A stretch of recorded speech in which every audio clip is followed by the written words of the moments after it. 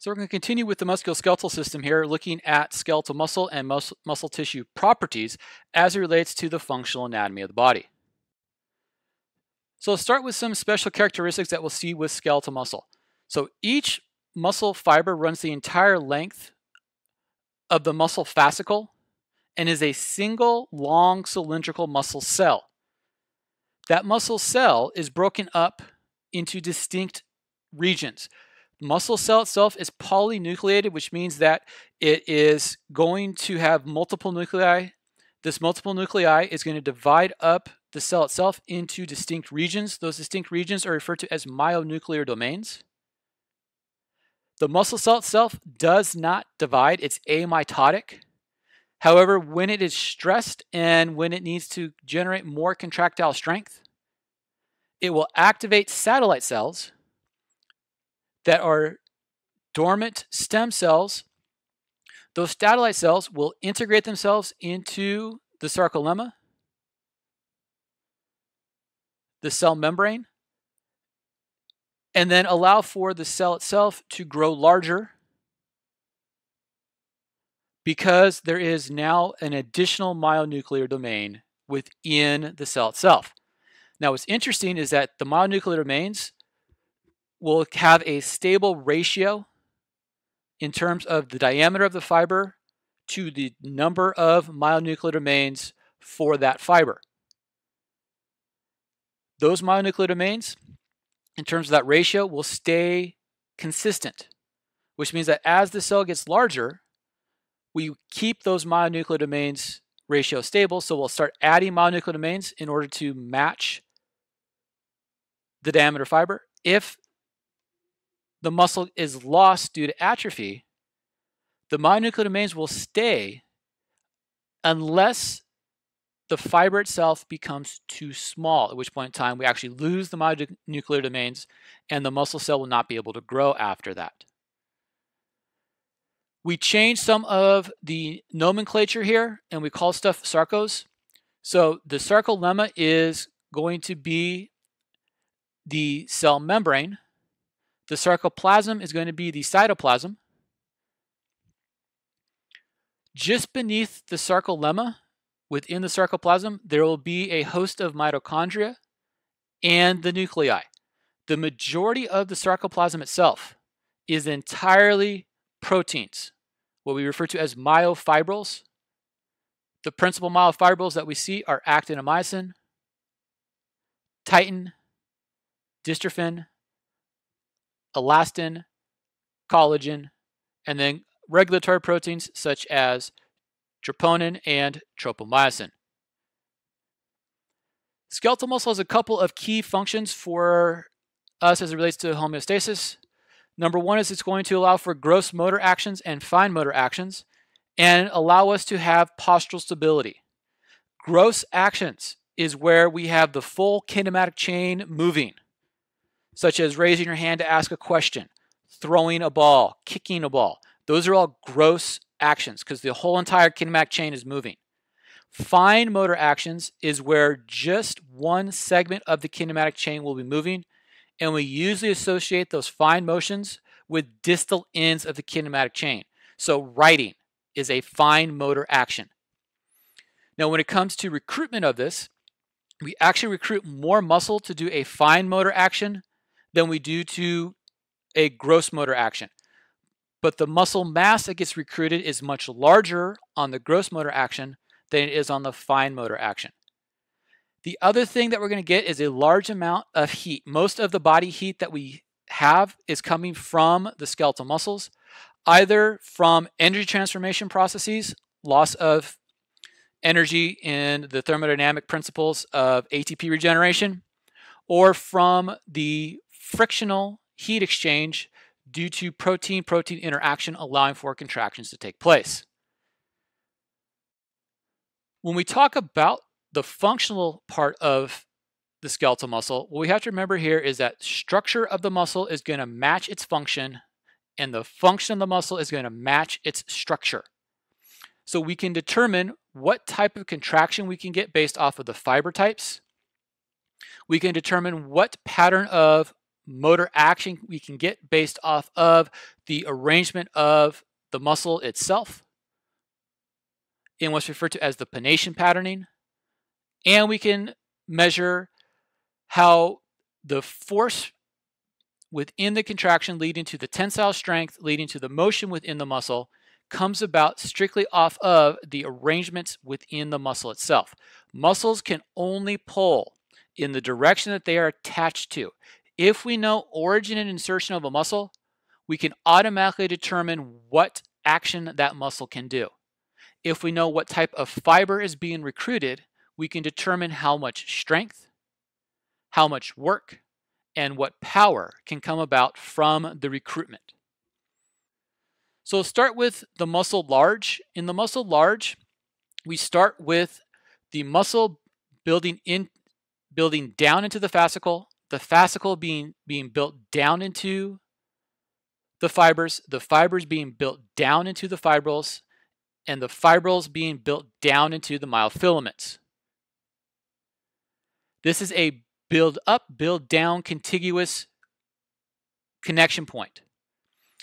The muscle itself is connected to the bones via tendons or attachments. Within the muscle itself, there are distinct forms of connective tissue. The most central connective tissue is the endomysium, which is going to be surrounding the individual fibers. The perimysium, which will be surrounding the individual fascicles. The epimysium, which will be surrounding the entirety of the muscle itself. Each one of these mysiums are going to run into each other so as to form a continuous connection of connective tissue. The connective tissue we see is going to be principally collagen and elastin in terms of their protein matrix. In terms of the attachments, we have two references that we give based off of how the kinematics of motion is occurring. The origin of the muscle is the end that does not move during contraction. The insertion of the muscle is the end that does move. Now, in textbooks, there's a lot of times given a reference of origin and insertion. The problem is that this is going to flip based off of, is it an open chain motion or is it a closed chain motion? And so you can always just simply indicate the attachment as opposed to origin and insertion, because the origin and insertion will be flipping based off of the kinematics of movement. Now, these attachments have distinct names and nomenclatures based off of how the connective tissues are connecting with each other. Tendons. We get a dense connective tissue that will indirectly attach the muscle to the bone. So what ends up happening is that with the tendon, it's going to come away from the epimysium through the fascial plane and attach to the periosteum of the bone. Tendons usually tend to be long in nature relative to the other two types of attachments. The other types of attachments are the aponeurosa. The aponeurosa is where the connective tissue that is going to form the attachment site is going to include the epimysium and the perimysium within it. It is elongated relative to the direct attachment. In the direct attachment, we cannot actually indicate a tendon. What we see is we see epimysium directly integrating into periosteum of the bone. In the connective tissues that we see, we have two principal proteins. We will see elastin and we will see collagen. Elastin increases the elasticity of the connective tissue. It allows it for stretching. Collagen increases the rigidity of the attachment and keeps it from stretching. In a normal tendon, we have a greater ratio of elastin to collagen than what we see within ligaments. The more the muscle is used, the more collagen gets put into the tendon, and the more that tendon will start to function as an aponeurosa. The reason for this is because we want the muscle to stretch slightly within its kinematic patterning. However, we don't want it to stretch so much that we lose any type of mechanical advantage that we can get from the muscle itself. Now, in terms of this connective tissue patterning, we have what's referenced as the myosome layers. And the myosome layers are going to connect in such a way that we have fibers, and these fibers are going to run, the sarcolemma is going to run contiguous with the endomyosome. The endomyosome is going to run contiguous with the perimyosome. The perimyosome is going to run contiguous with the epimyosome as we start to cluster these fibers together, very similar to building up rope fibers.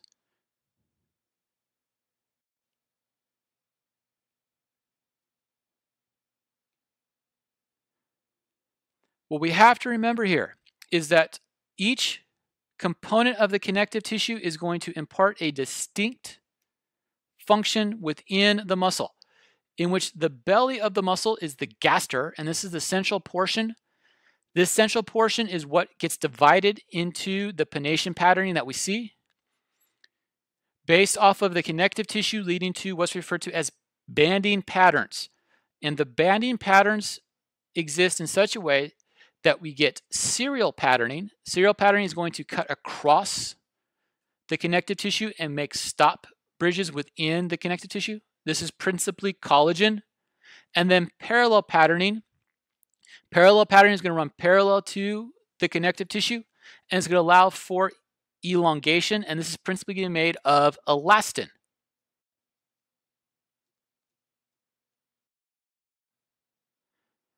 Now, this elastin is going to allow for a pre-stretch of the muscle to allow for increased return of potential energy. Now, the other thing that happens because of the way in which the fascicles arrange themselves within this connective tissue patterning is what we develop a pennation pattern. This is how do the fascicles arrange themselves around the central line of the muscle within the gaster. The angle of the connective tissue to the long axis is going to dictate the contractile tensile strength capacity, the strength of the muscle, due to the summations of the lines of pull that we get from the various fascicles based off of the concept of lines of pull. The lines of pull is the resultant direction force relative to the axis of rotation. And so what we do is we look at how does the angles interact. So I have a vertical and I have a horizontal angle of pull, an X and a Y axis direction, in order to cause motion, rotation, at the pivot point of the articulation. The resultant line of pull is the combination of those two distinct vectors within the muscle, in which we get the sum of forces within the muscle, providing the motion that is necessary. We can look at these distinct pennation patterns and get what's referred to as a reference angle within the tendon.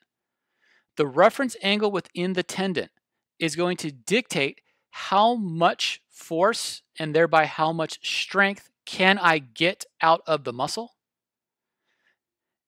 And what this does is we want to have angles that provide both a sine function and a cosine function within the summative forces.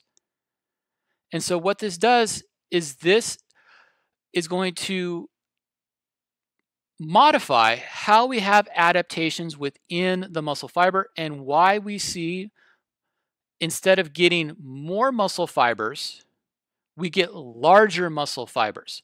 Because what ends up happening is that if I start adding more fibers, I get a steeper angle of pull, and I will very quickly lose out on the sine and the cosine additive factors within the summations of forces.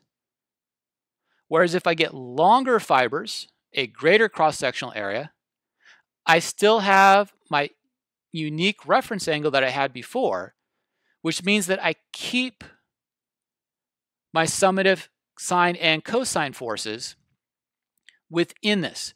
In which we have to remember is that the sine and cosine at 90 degrees are going to negate each other.